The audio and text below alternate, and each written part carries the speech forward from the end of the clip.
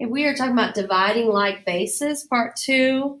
We have talked about just dividing like bases where we subtract our exponents.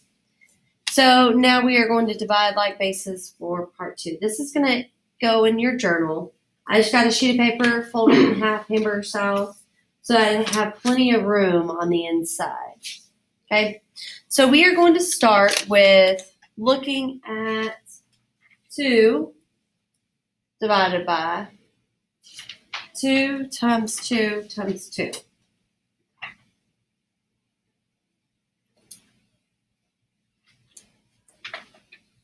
So let's think about how to simplify this. What do y'all think? How do you simplify this? 2 over 2 to the exponent of 3. Okay. We have a 1 here. Oh, that's another way. So let's do 2 times 2 times 2. We're going to leave it just like that for now. 2 over, what's 2 times 2 times 2 more? 8. So that's 2 eighths. Which, what does that simplify to? 1/4. So we're just going to think about it that way right now. We're going to come back to this, though. So let's just look at it this way for now. Okay, the next one is going to be 3 squared over 3 cubed. Let's think about it the expanded way for now. Then we'll come back to it. What is 3 squared? 3 times 3 is what? 9. What is 3 times 3 times 3? 3 cubed. 27. Okay, can we simplify that?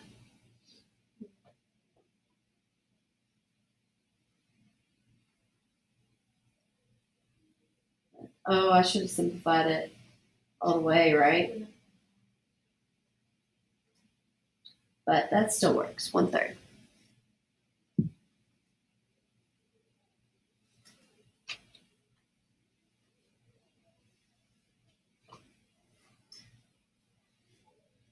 Okay, so each one of these, so if we look back at this, so let's relate this, the 2, the 3, and we get 1/3. So let's use that 3 squared over 3 cubed.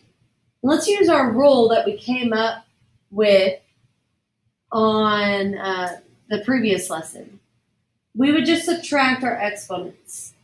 So this would be 3 and then 2 minus 3.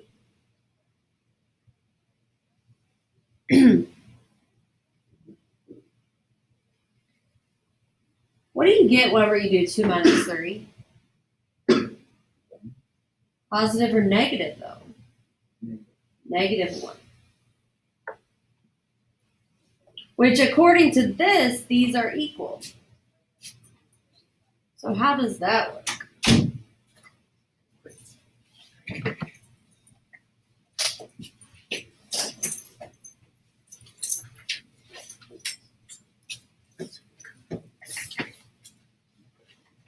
Okay, so let's look back up at this one. It's 2 to the first over 2 cubed, which means we're going to subtract our exponents. 2 to the 3 minus 1. Which, what does that equal? Did I do this wrong? I sure did. I did it wrong. What should it have been? 1 minus 3.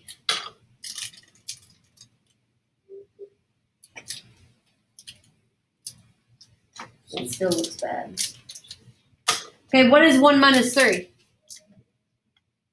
Negative 2. So it's 2 to the negative 2. Which, this is supposed to equal 1/4. So how does that work?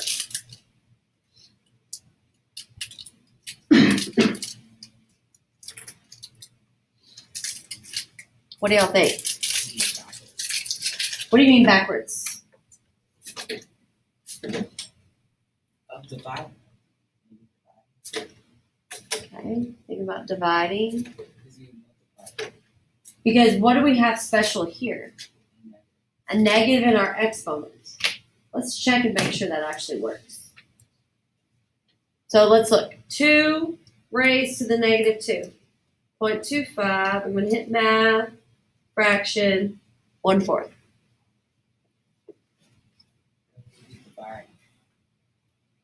What is 2 to the second power? What's 2 squared? 4. But 2 to the negative 2 is 1/4. What do y'all think about that? It's a mystery. All right. What about this is 1/3 and it's 3 to the first power. So 3 to the negative 1. So 3 to the first power is just 3. But 3 to the negative 1 power is 1/3. So do you see the pattern here?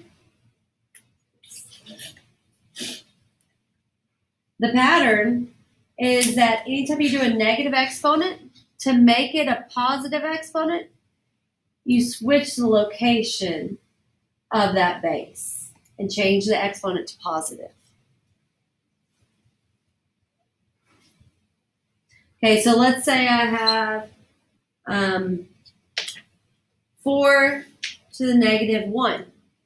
Using what we just learned, what is 4 to the negative 1 power? Yep. Good.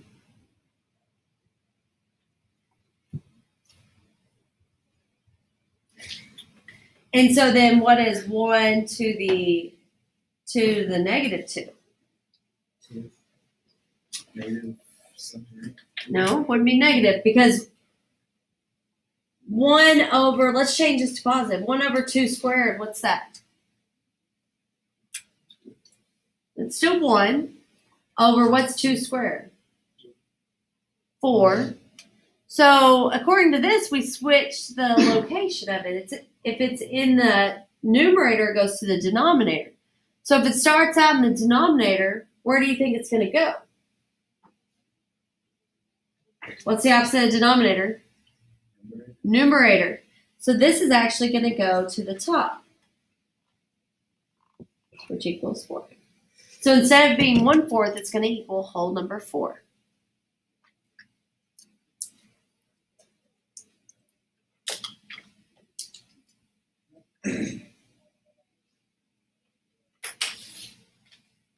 Okay, so going back to what we learned earlier, 5 to the 5th over 5 to the 3rd. How do we simplify that? Yep, so it's just 5 to the 5 minus 3, which equals 5 squared.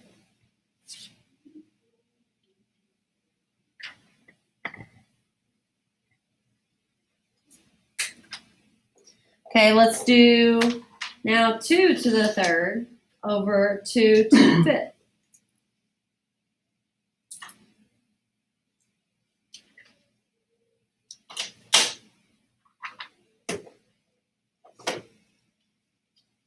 We can expand them out or we can just subtract. 2 to the 3 minus 5. What is that going to give us when you do 3 minus 5? Negative 2. So what happens whenever you get a negative exponent? 1 over, yeah, we're going to put it on the bottom to make it positive. 1/2 squared,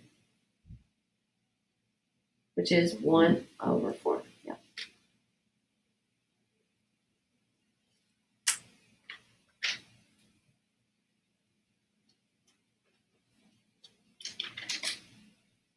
Okay, so what about We can go to the next page.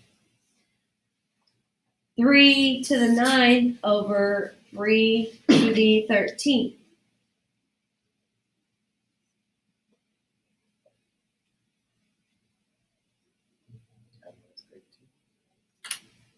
Three, 9 minus 13. And then what does that equal? Negative what? 4, yeah. So then how do I write this? Because I can't leave a negative exponent. How do I write it then? 1 over 3 to the 4th. And if we want to, we can simplify that. What is 3 to the 4th power? 3 times 3 is 9 times 3 more, 27 times 3 more. Huh? 81. Good. Awesome.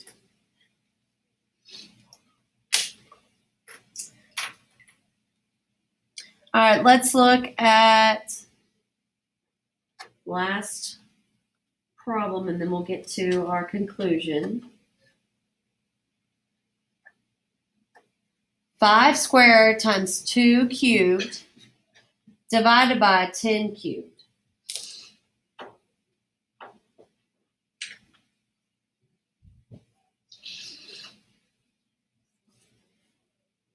I messed up. This should have been a 2. Sorry. 6. 5 squared times 2 squared divided by 10 cubed. You can do this any way you want to. So you can expand it or something. We're going to get an answer with a fraction of what? What does 5 squared mean? 5 squared times 5. Okay, so let's expand it out. What does 2 squared mean? Okay. What does 10 cubed mean?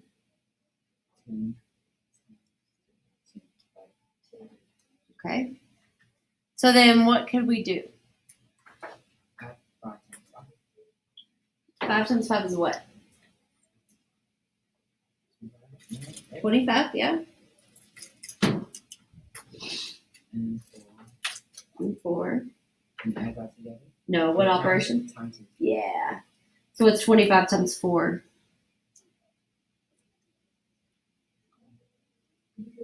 100. And then what's 10 times 10 times 10? Multiply. You're multiplying. 10 times 10 is 100. 100 times 10, 1,000.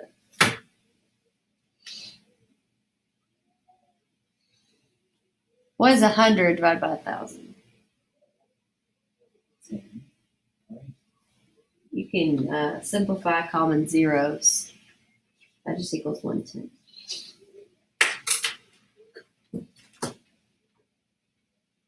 But there's actually more than one way to work this out. Do y'all see how we have a 5 times 5 times 2 times 2 times 10 times 10 times 10? What about 5 times 2? What does that equal? 10. And then 5 times 2 here is 10. So then what would simplify? It'd be like saying 10 times 10 over 10 times 10 times 10. And then look, simplify, which equals 1/10. Which one is easier for you to understand? Right. Which one? The top or the bottom? Top. The top. Okay.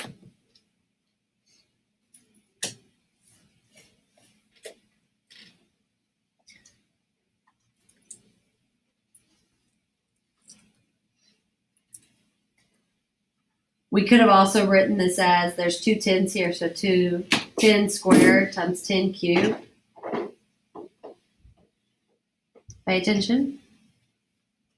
Stop doing that. 10, 2 minus 3. Yes, I'm talking to you. 2 minus 3 is 10 to the negative 1, which equals 1 over 10. See all the different ways that we can solve this? You just have to figure out which one makes sense to you.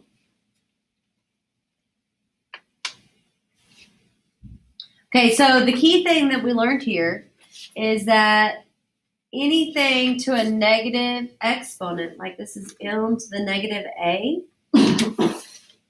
we can't keep it as a negative exponent, so we put it on bottom and change the sign.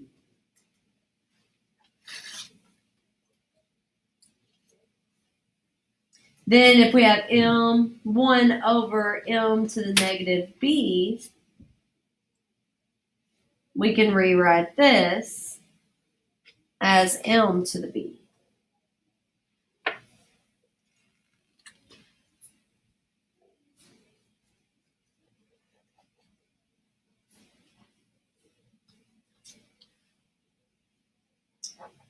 So switch numerator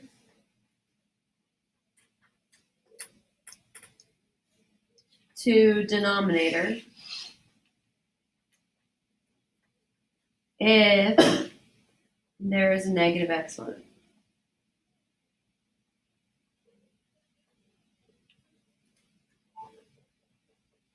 On top.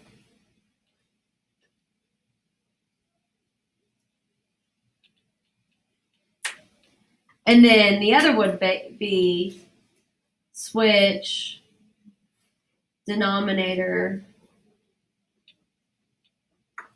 to numerator if there is a negative exponent on bottom.